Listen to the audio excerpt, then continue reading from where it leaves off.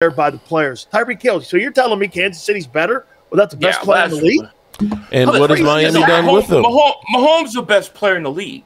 You know, I think Mahomes is the exception to the rule of pretty much everything. You got Mahomes, and then there's nobody close. And Mahomes can take basically average guys and make them better. He's just that good. And look, the guy's won 3 Super Bowls already. I can't say anything bad about him. And the 4. But, I mean, but I don't think there's anybody else in the league that can do that. I do think Josh Allen, extremely talented. And maybe I don't believe Josh Allen's a choker or anything. I think that playoff game where it was him and Mahomes going back and forth showed me he can win in a big game. But, that team, we'll see what they do. Well, they got a big schedule coming up. I think other guys. Can I interject for a second? Quarterbacks need talent around them. Can I interject for a second? Yeah. See, here's the reality of football. You know, we all want to be able to say that you have one guy that can do it or that it's just the quarterback.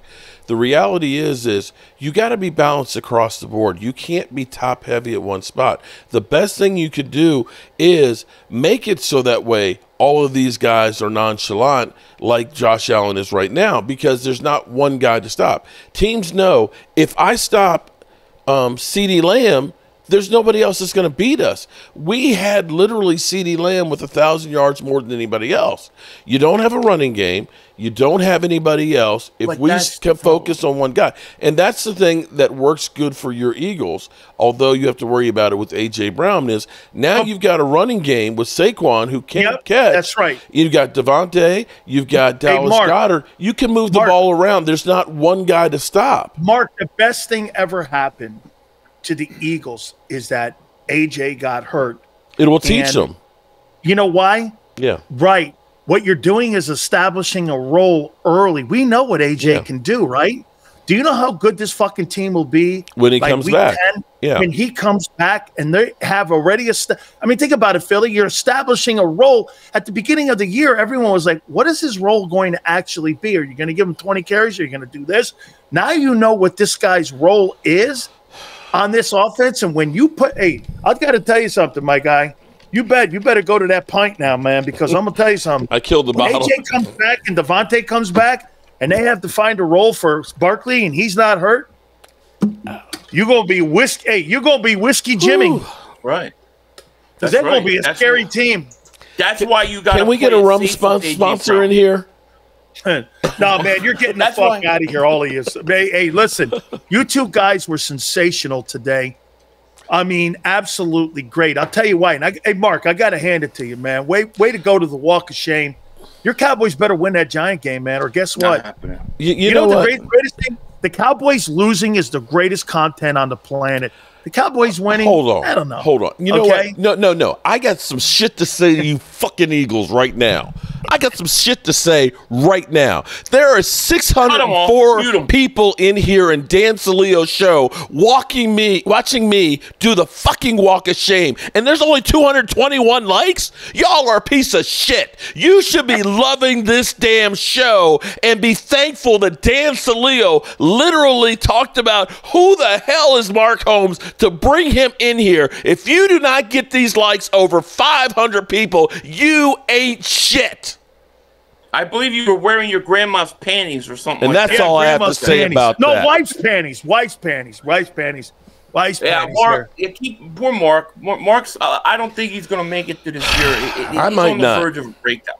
Do they win? Do they win on Sunday? Finally, Philly against the Bucs. I think they're going to pull out a close one, like another 15-12 type game. I think it's going to be a low-scoring game, and I think it's going back and forth. I think they're going to win, and I think the reason, again, is going to be Jalen Carter. I think Jalen Carter, another big game. You know, the one thing about the Buccaneers is they've given up 12 sacks in They're middle of the road with statistics all over the place. So maybe we could get if Jalen Carter and Davis play the way they did, I think we're going to win this game. But as long as they don't play like Mozzie Smith, they're good. That's all I give. You got to use Barkley, though, too. Hey, Mark. Yeah. Your Cowboys win tomorrow, right? At the Meadowlands. They win, right? Oh my God. Yeah, we get a win. Holy cow, he's got to take a shot of courage before he ends up. We're this gonna guy's got to take a shot of fucking courage. We have to get a win, or else I'm going to be missing in action. That's all I can say. We have to find a way to get a win. Coming up. We got to find a way. They got a tough schedule coming up. They got to win this game. They got Pittsburgh, right? The reality is the Niners. You got the Falcons. If the Cowboys can get a win here, you get a little bit of a breather. Okay, mini bye week because it is a Thursday night game. You've got the Steelers. I don't know that the Steelers are that great, but maybe we go ahead and get Deron Bland back, and maybe we luck out and get a win there. The thing is through this rough stretch, the Cowboys have to be 500. We have to be 4-4. Mark better build the time machine because he's got a problem. They don't have a running back. I can't disagree with that. Where's Dalvin Cook? Didn't you sign Cook? Oh my God! Don't. Why is he You're like sticking needles in my neck here, bro. It's crazy every week. Well, we ain't gonna bring Dalvin Cook back just yet. We're gonna. What's that? I do. They haven't won multiple playoff games. Oh Jesus Christ! Any respected year in 29 years. Dan, fuck you, man. 29 years they haven't won multiple playoff games in 1 year.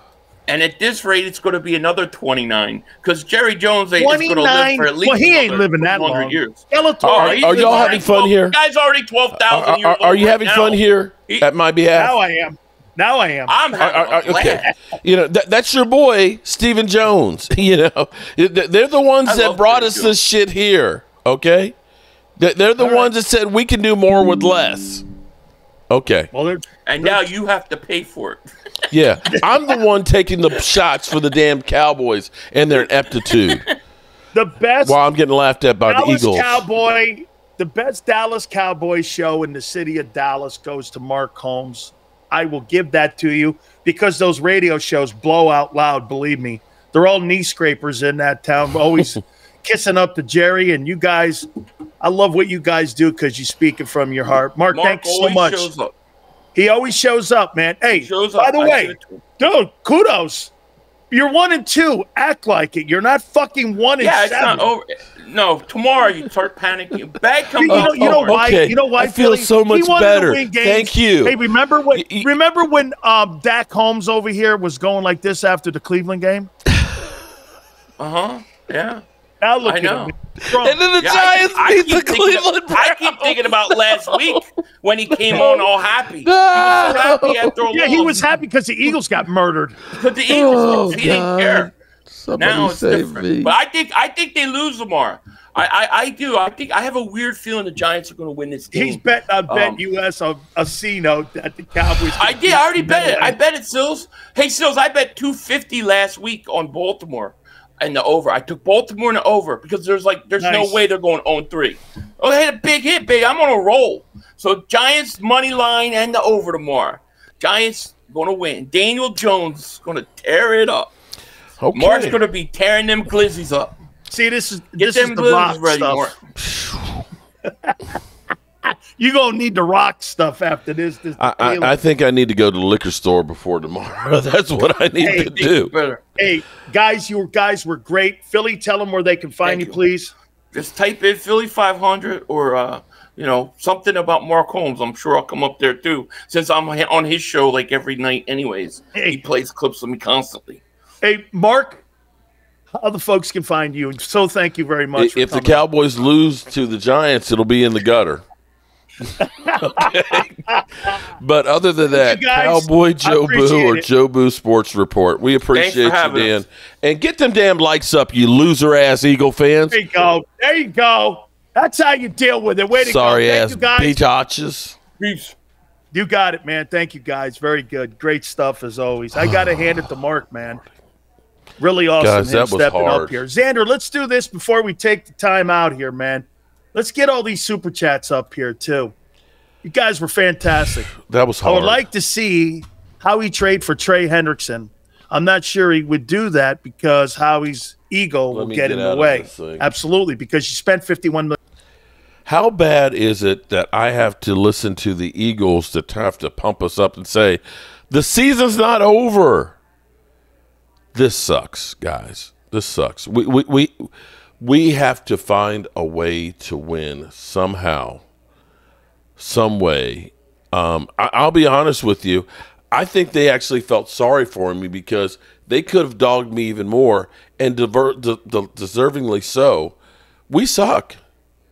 We literally suck. The fact that Cop Pizzle, with the New York Giants, after paying Daniel Jones $40 million, has any right to try and troll us is a damn embarrassment and a shame. And I have been one who has been here with the Cowboys trying to, damn, do you hear that? Still pretty solid for an old guy, okay? Pump you up about the Dallas Cowboys. And I feel that I've cheated you guys and have bullshitted you to tell you that this is a good team. And right now, the Dallas Cowboys are not a good team. We are not doing the fundamentals right. We're not getting the right angles. We're not getting the right angles of pursuit. We are not lining up correctly. We are not functioning like an NFL team.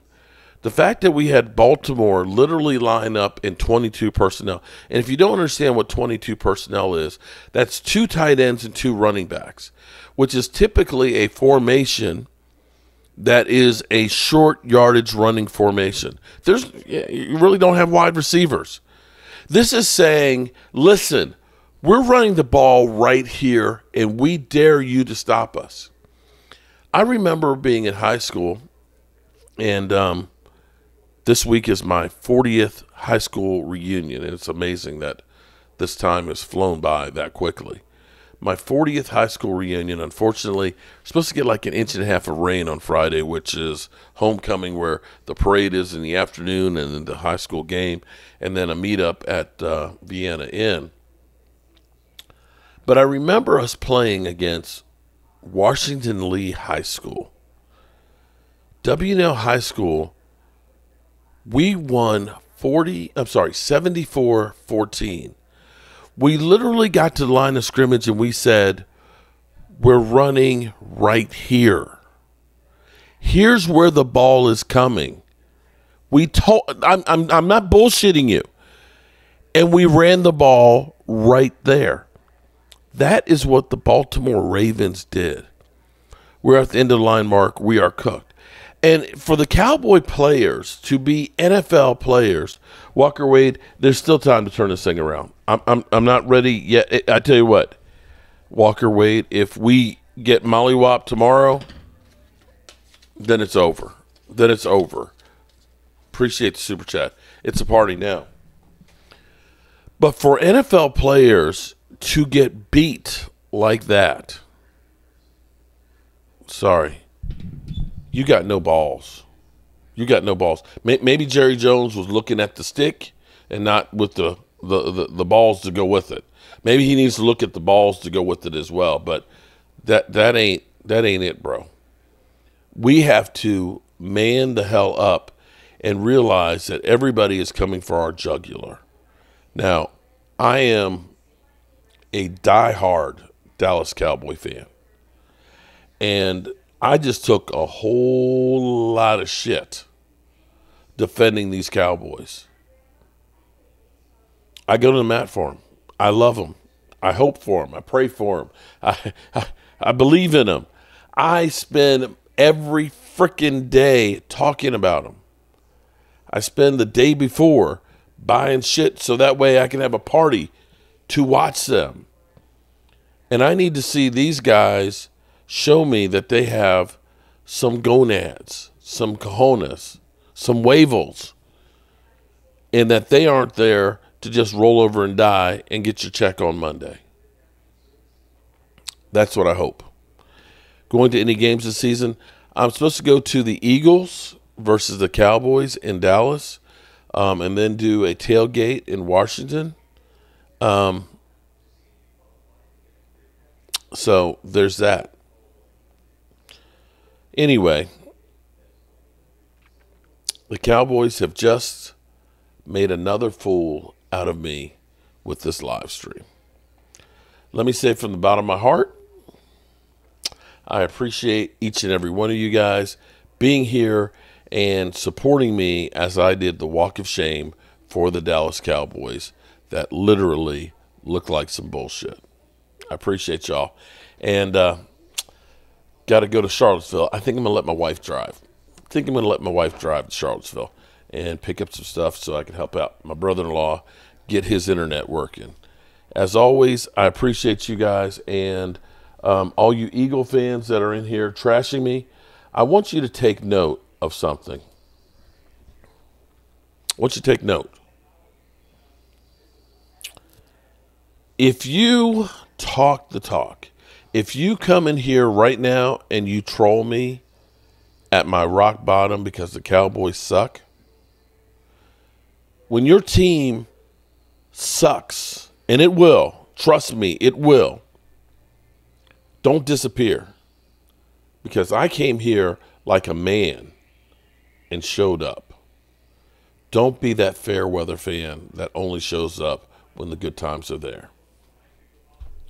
And Eagle fans, shut the fuck up.